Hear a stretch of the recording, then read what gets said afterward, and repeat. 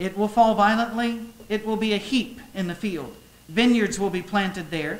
Samaria's stones will be poured down into the valley, but the foundations will be discovered. Well, when did all this happen? It started with Sargon. What a great name, by the way. He was such a mean guy, nobody ever calls their kids Sargon. But wouldn't that be, that'd be tremendous for a first grader. I'm Bobby, I'm Billy, I am Sargon. Yeah, it'd be great. It really would. I'm sorry, friends, but I actually do think of these things. Wake up in the middle of the night and go, I wonder. And my wife will just say, shut up, go to bed. No, sorry. Wondered about things like, did Adam have a belly button? That's an interesting question. I actually think he did. I decided that God probably saw him and went, he's so cute, and went, Coochie. And that did it.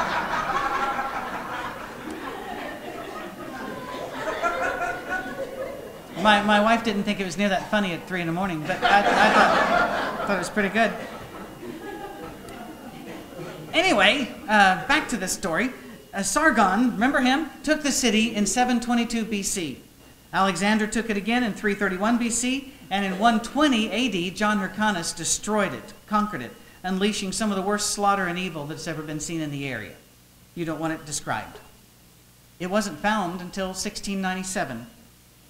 By that time, it had wholly been converted to vineyards and gardens, just like Hosea and Micah said. The stones of the great city were bothersome to the farmers, so they threw them down the hillside into the valley, just as had been said. The foundations now of the old city have recently been discovered, just as it was said, under the vineyards. This goes on and on and on.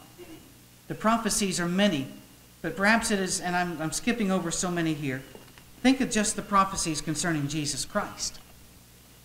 It's amazing to me, the prophecies concerning Christ. Now, I don't use as many as most do, because I find some to be very vague. You will find some that people will say, this is a prophecy about Jesus. And I'm going, I'm not sure. When it says things such as crucified between thieves, that's a pretty solid prophecy. So I stick with the solid ones, and here are the ones that you get out of the Old Testament. Born of the seed of woman, which, by the way, was a fascinating scientific insight, because until Leonardo da Vinci, nobody thought women had anything to do with what happened to our babies except incubate them. They didn't think they had a seed. It was all about the guy. This amazes me. It was Leonardo da Vinci who first figured out, wait a minute, when people of two races marry, their children are usually a blend of the color of both. Why didn't people pick up on that one earlier? I don't know. But they all assumed that the seed was all in the man. But God said it'll be the seed of woman. And yes, seed of woman. Born of a virgin. By the way, that's technically possible. People have said, it is possible for a virgin to give birth without man's interference. I said, yeah, I know it's possible. It's just never been demonstrated that an egg could start breaking in two on its own and just start working its way up and dividing and forming. However, the child would be a female. And so that does not explain Jesus. So born of a virgin, called the Son of God, of the seed of Abraham, son of Isaac, son of Jacob, tribe of Judah. This is his address, for goodness sake. Family of Jesse, house of David, born at Bethlehem, given gifts at birth by men from other lands. Herod, given gifts, I always love those gifts too. Gold I can understand. Frankincense, antibiotic, myrrh. That's what you want to see at a baby shower. I wonder if they held it up and they all went, woo, like they do at baby shower.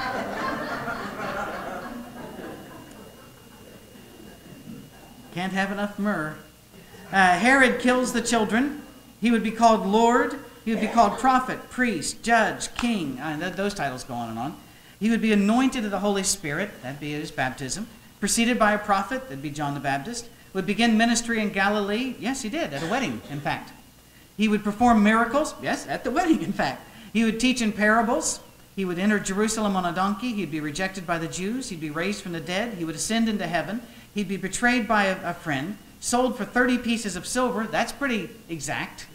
The money would be used for the betrayal, would be thrown into the temple and used for the potter's field. That's extremely exact. Accused by false witnesses, he would refuse to answer his accusers.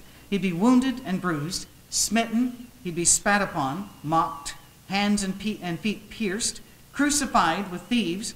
By the way, the prophecies concerning crucifixion were made before crucifixion was a common way of killing someone. On and on. Made intercession for his persecutors. If you don't know what that means, it meant that he prayed for them, not against them. You know, sometimes it's hard to pray for your enemies, isn't it? Without saying, Lord, smite them. You know, it's hard to say something nice. You know, I'm praying for you.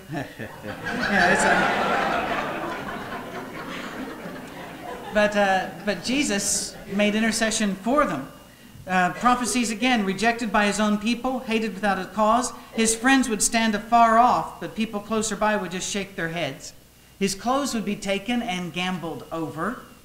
He would suffer thirst. He would be offered gall and vinegar. He would call out, Eli, Eli. He would commit his life to God, but his bones would not be broken. Yet his heart would be broken. His side would be pierced, and there would be darkness over the land. And he would be buried in a rich man's tomb. Those are just some of them. Peter Stoner again went to work. He was asked to figure this out. I believe he works at the University of Kansas, but I'm not sure. He was asked to figure this one out. What are the odds? And he could not figure the odds because there was just too many variables. It was too big. So he said, choose any 8 of the prophecies. Take any 8, and it is 10 to the 17th power that this would happen by chance. And then, because some of us are not mathematically inclined, we said, that's too big, too many zeros. Tell us a practical way to figure this out. And he figured it out. He said, cover Texas with silver dollars. If you don't know how big Texas is, if you leave Dallas and head toward Los Angeles, when you get to the edge of Texas, you're halfway. It's a big state. To cover it with silver dollars 2 feet deep, mark one of them. Blindfold a man and drop him at random in the state. The odds that he will, without moving, bend down and pick up the right one is 10 to the 17th power. And that's only 8 of the prophecies. We have a lot more than 8. We have somewhere between 40 and 100, according to who's doing the counting and what's being included. And yet they all came true. Absolutely true. It wasn't 29 and a half pieces of silver. It was absolutely nailed. Well, what about some other things? Well, science is all through the Bible. For example, as we discussed the other day, the Bible is round. In Proverbs 8:27, he inscribed a circle of the earth. We also see Isaiah 40 and verse 22, it is he who sits above the circle of the earth. It's a circle. Remember, people didn't know that before? But God says it is. How about the earth turning? In Job 38, and this one it helps if you know Hebrew, but verses 12 through 14, the Bible talks about the earth changing. And the word changing literally means change by turning. And it's a daily turning. The rotation of the earth is even mentioned in Scripture. How about Job 26:7? He hangs the earth upon nothing. I love that one. Because that one makes no sense if you're not a scientific culture. It doesn't make a lot of sense if you are scientific, because most people don't know physics. But there it is. It's spinning. It's up there on nothing. How about how big is the universe? We're just now beginning to figure out that the universe may not be finite. That it may actually be moving out, getting bigger in some places, even while it collapses in others. Well, Genesis 1:8, and God called the expanse heavens. The expanse. The word there means the continual spreading. It doesn't mean just space. It means that which is still growing larger. God knew it in Genesis 1:8. It's also in Jeremiah 31:37. He says, if the heavens can be measured, I will cast off all the offspring of Israel. That's his way of saying you can't measure it. Why can't you measure it? It's a moving target. It's rather like your children's feet trying to buy shoes for them. It's a moving target. My son is so proud that he can now wear my shoes. And it won't be long before he can fill them too. And I'm happy about that. How about the stars being innumerable? Jeremiah 33:22. You cannot count the stars, as the stars of heaven cannot be counted and the sand of the sea cannot be measured. It might be interesting to know that in 150 BC, which was over 1,200, 1,350 years after the time of Job, over that, Hipparchus, who was a Greek philosopher, said, yes, you can count them, and there are less than 3,000. Ptolemy, in 150 AD, and everybody knows Ptolemy. I mean, big, looks like Ptolemy, but they didn't use the P. I don't know why it was there. Decoration, I guess. But Ptolemy, who everyone who knows mathematics knows him, said that there were about 1,000. Then you have Galileo, who for the first time in 1608 said there are so many that cannot be counted. We now know, not only can you not count them, the number's changing. Some are going away, others are coming. And then, what about, we just figured out one time the entire earth was underwater. We can know that because we can get seashells on top of Everest. And because clams don't travel that well, that must have been there at one time in situ. I was just told by a lady that she has a fossilized shell from Texas. Yeah, you can find them in Iowa. You can find them in the Canadian Rockies. Why? Well, there was water everywhere at one time, science says. So did God in Genesis 1. So does God in Psalm 104, verses 6 through 9. Whenever you go into the ocean, you don't just go straight. If you're going in a ship, you follow the currents. Scotland is at the same height on the globe as Moscow. And yet Scotland doesn't have the fierce, evil winters that Moscow has. Why is that? Because the sea that wraps around it, that Gulf Stream comes up and wraps around it. And it takes care of us. You have worse winters than Scotland does. Of course, their summers are about like this. The summer in Scotland is lovely. Last year it was on a Tuesday. You know, it's a very... it's a brief thing. And I have a feeling I'm going to be running into that again in Michigan. So, you know, has anyone here lived long enough to find a summer? In Psalm 8, verse 8, the scripture says that he makes everything to move in the paths of the sea. And the reason we know where the paths are in the sea now is because this was read to Matthew Fontaine Maury, who is the father of oceanography, as he was sick. And he said, if I live, I want to find those paths. And he did. Once again, the scripture knew the science before we knew the science.